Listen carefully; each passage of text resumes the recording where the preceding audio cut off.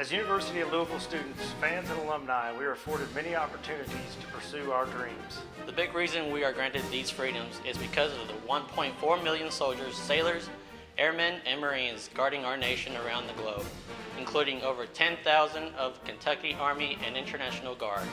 And let us not forget the 21.8 million veterans, which includes 338,000 that call the Commonwealth of Kentucky their home.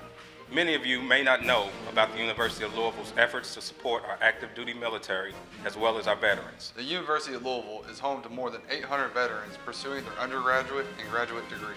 The University of Louisville has also been named a veterans-friendly institution for the 6th year in a row.